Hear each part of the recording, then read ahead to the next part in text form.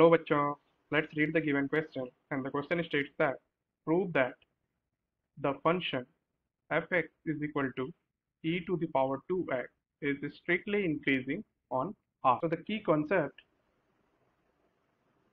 to solve this question is you suppose we have a function fx, तो ये function जो है ये स्ट्रिक्टली इंक्रीजिंग तब होती है जब कि डेरिवेटिव जो है वो ग्रेटर देन जीरो हो. Similarly, function is strictly decreasing if the derivative of function is less than zero.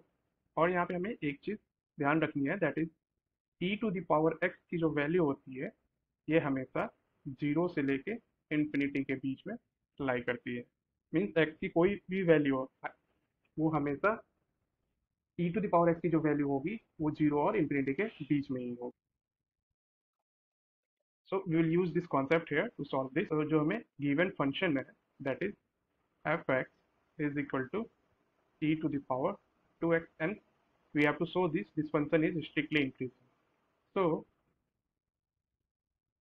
differentiating the given function, we will get derivative of x or f prime of x equal to d dx of e to the power 2x. So इसकी जो derivative है that will be e to the power 2x multiplied by, अब हमें again 2x की derivative निकालनी होगी, so that is d dx 2x. so यहाँ से हम उसको लिख सकते हैं 2 time e to the power of 2x. तो 2 तो एक कांस्टेंट है और इसकी वैल्यू ग्रेटर देन जीरो है. अब हमें ये चेक करनी e to the power 2x की वैल्यू. सो अभी हमने देखा कि e to the power x की जो वैल्यू है वो जीरो से इंफिनिटी के बीच में होती है. तो e to the power 2x की भी जो वैल्यू होगी वो भी जीरो से इंफिनिटी के बीच में ही लाई करेगी. Therefore we can say that f prime of x ये जो होगी that will be always greater than zero.